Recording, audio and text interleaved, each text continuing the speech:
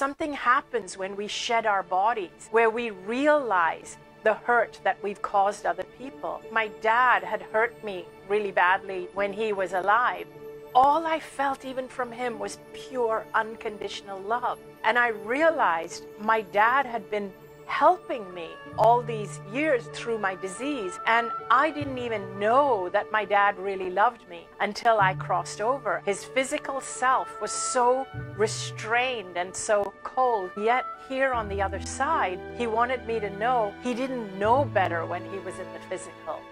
It's like when you cross over, or when they cross over, they realize what they've done and they're like, oh my gosh, I really screwed up that person's life. And then what they feel is they want to go out of their way to help these other people who they've hurt.